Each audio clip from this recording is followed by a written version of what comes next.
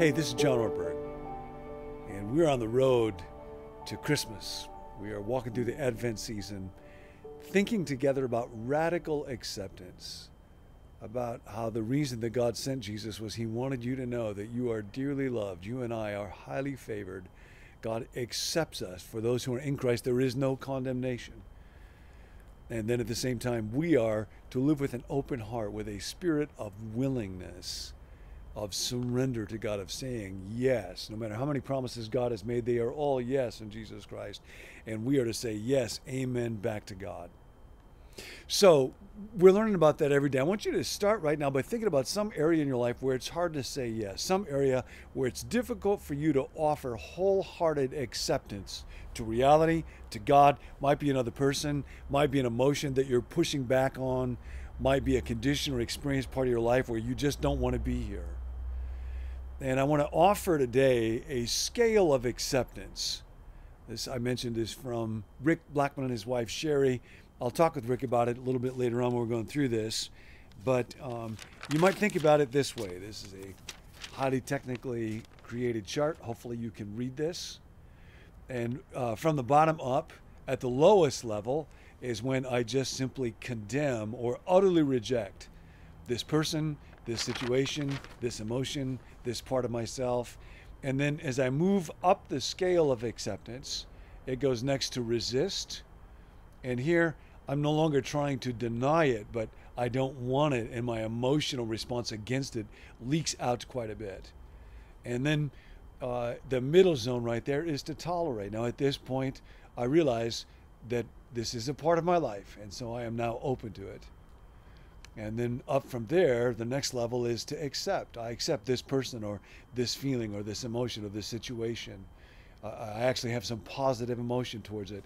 And then at the top level is I embrace.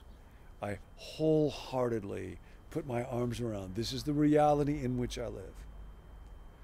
So as kind of an experiment today, I want you to think about some person. You don't have to tell the person, or some situation, or some emotion that's difficult for you, and ask, how do you move up the scale of acceptance?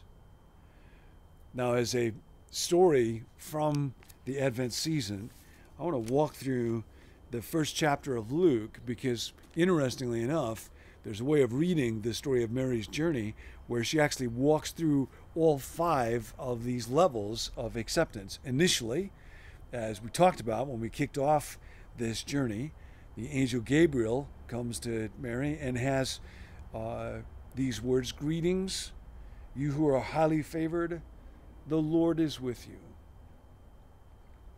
But initially, even though those words look so good to us, they're not received positively by Mary, and so we're told that she is greatly troubled. Luke uses a version of a verb here, the Greek verb tarasso, that Jesus would use later on when he would say, "Don't let your hearts be troubled," but then he uses it to describe himself when he's facing the cross. He says, "Now my soul is troubled to the point of anguish, to the point of death." And so Jesus himself is going to have to go through this scale of acceptance, just as his mom did at the very beginning. And what she knows initially is that she's being greeted with words that were given to the great prophets, people of God in the Old Testament, Moses, Gideon, Jeremiah. Interestingly, when they came to those people, none of them embraced those words. We think of being called by God as this very romantic, wonderful experience. But it was not experienced that way by the people who actually went through it. And what they were generally told that a calling was God would be with them and would give them the strength to bear what they would need to bear that they didn't want to bear.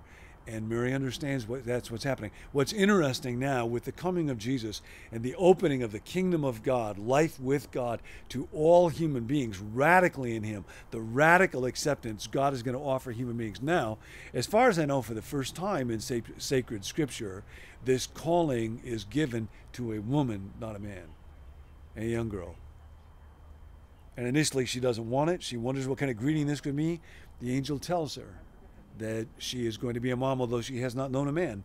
And then she kind of pushes back on this. How will this be since I am a virgin? At this point, she's not condemning, she's not rejecting it outright, but she doesn't want it. And the angel answers, here's how it's going to happen. And Mary goes on to toleration. I am the Lord's servant. May it be to me according to your word. But she doesn't stop there. Immediately it goes on to say, at that time, Mary got ready and hurried to a town in the hill country of Judea, where she greeted her relative Elizabeth, who knew this story.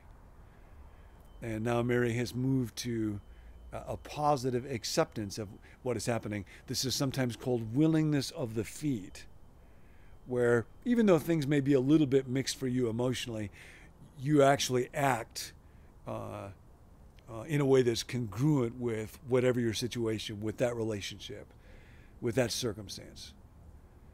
And then, of course, she goes on in a couple of verses from here to one of the great songs in all of human literature that we'll be looking at more as we go through Advent. It's sometimes called the Magnificat, because she says, my soul magnifies, glorifies, praises the Lord.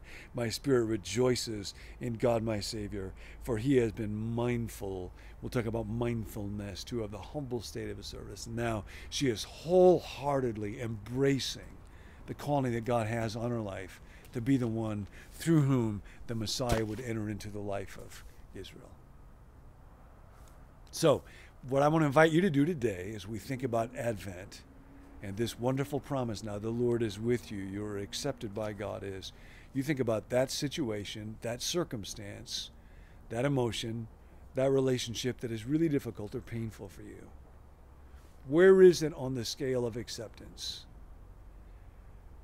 I remember many years ago talking to a good friend of mine about a parent who was so distraught by their child that they really staked their well-being on their child's choices.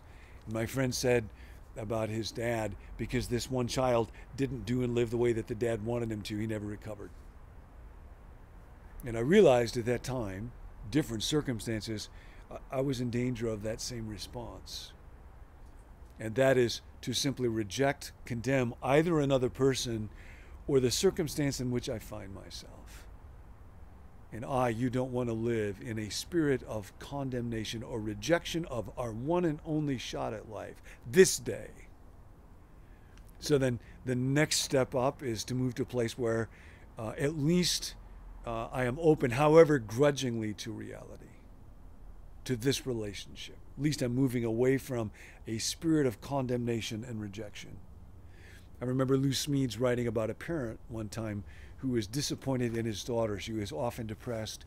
And he said to Lou, I realize what I need to do is I need to forgive my daughter. And he said, no, you forgive someone when they have done something to wound you that is badly motivated. What you need to do is accept your daughter. You need to realize that you got to give up the child that you dreamed of having and recognize this is the child that you actually have. And so now that involves a movement from resisting, grudging, to tolerance, to genuine openness, to saying, now this is my life. This is where I find myself. Somebody offered a really interesting metaphor around this. If you're normally in a hole someplace, you try to resist it and you try to struggle to make your way out. But if you're in quicksand, that's not a good idea. If you're in quicksand and you're on 2 feet and you take the weight off of one foot to struggle to get it up, all of your weight doubles now on the other foot, and because there is nothing solid underneath you, you will sink yourself. When it comes to quicksand, if you want to get out of the mud, you got to get into the mud. You got to get with the mud. You actually have to spread your weight of your whole body. It's counterintuitive. It's paradoxical, as widely as you can on that quicksand, and it will be able to bear you if you trust every bit of yourself to it. Then you might be able to roll over. And there's a strange spiritual reality that's very much like that. If I willfully struggle to say, I don't want to be here, I don't want this emotion, I want to make this person change, almost always makes it worse. But instead, if I'm able to say, I am the Lord's servant, may it be to me, then I'm able to move now from toleration to acceptance, where I actually positively welcome this circumstance, this emotion into my life. Now, we'll talk about what that's not. That doesn't mean that you be passive. I called earlier today. I joined a Zoom membership for our family. We have one little member of our family that was in town, and I wanted to take them to a zoo, and I wasn't able to get a reservation today, and so I called and talked to somebody, and they said, well, you just recently joined. Our computer system isn't set up for it right now, so you'll have to try to come in a few more days. Now, this little one wasn't going to be in town in a couple more days, so I was not about to just passively say, okay, God, your will be done. I said, no, I think we can do better than that.